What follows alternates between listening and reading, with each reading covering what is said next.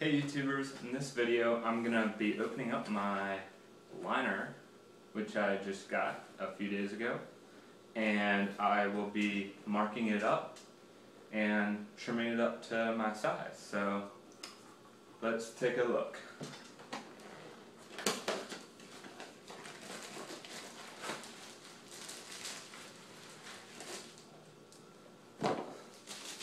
Alright, so in this comes a little guide, instructions for use.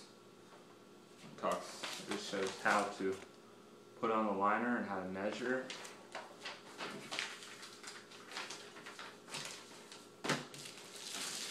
Alright, so this is the Ice Ross Dermo Seal-In Liner. I did a review of this liner, I don't know, about 10 months ago or so. But yeah, I'm unboxing it for you for the first time.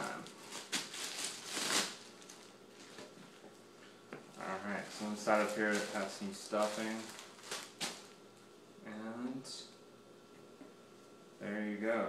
You have your nice, really soft material liner, and it's quite long actually, which is going to allow for a nice fitting.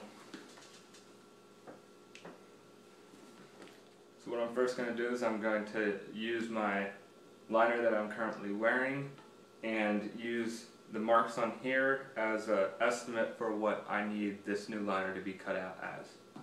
So I'm going to lay my new liner over top of this liner, and I can see already that one's longer than the other. And that's actually kind of good because I have a really long stump since I'm a tall person, and they amputated my leg about an inch above the knee, so I have a really long limb. So I'm going to push them both down and get an estimate of where I need to cut. I'm not going to cut all the way yet, so I'm going to put marks a little bit above where it is on the other one, if you can see right there, so that I know that it will be long enough when I put it on. So I'm just going to mark this up a little bit.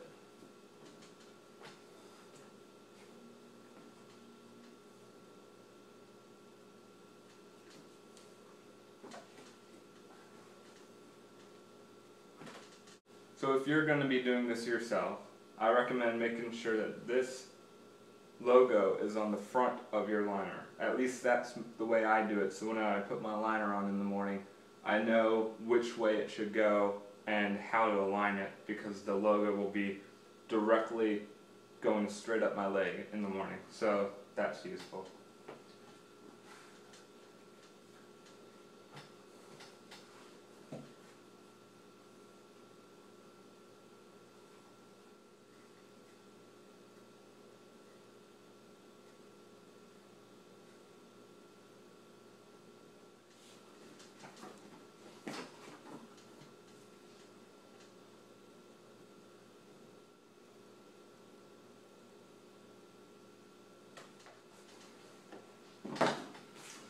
Alright, so when you look at it, you can see that I put a mark that goes all the way around. That's in the shape that I believe my leg to be, my socket. Now I'm just going to double check, make sure that's what I want. So now what I'm doing is I'm putting the logo on the side and double checking the shape of side of my liner.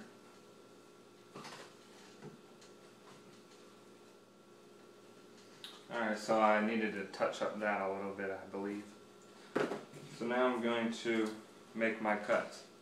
When you cut the liners, you want to try to use as smooth of a cut as possible, but try to make sure that the liner the part that you're cutting is as close to the bottom of the scissors as possible, so that you get the most clean cut.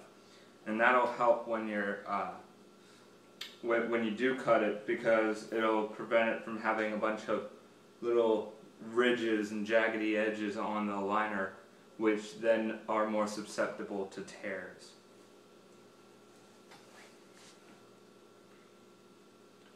So when I make my first cut, I'm going to cut just slightly above this line, just so that I can be safe and make sure that I don't overcut my liner.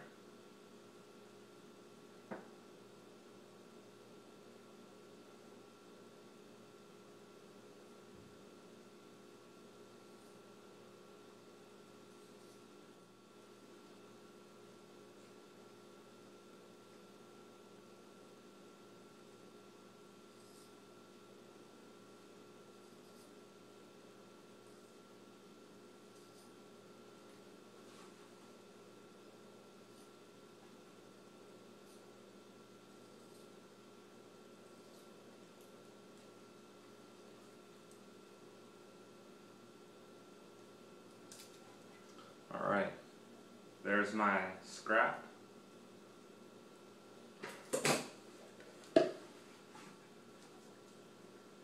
And here's my cut liner. So I'm going to try this on.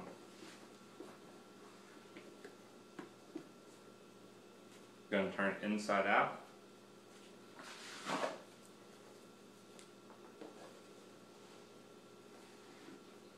All the way inside out. Then what I do, you can kind of see that where the logo is, it'll have some indentations, and that's always helpful. Or you can just look inside the liner and see the logo and line it up. You want the logo, in order to be on the top of your leg, to be on the upper side of the liner when you're looking at it. Okay, now it's time to put on the liner. Make sure you don't get any air bubbles in it when you're putting it on.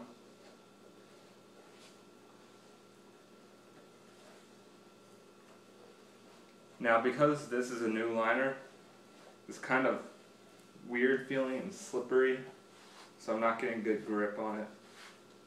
But it is what it is, and eventually once you wash it a few times it'll improve.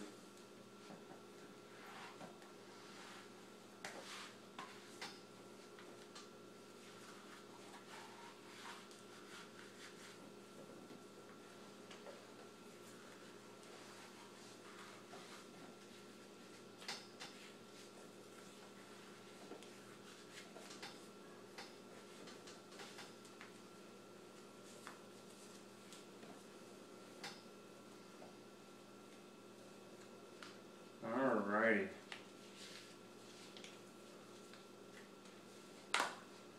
So, here's my new liner.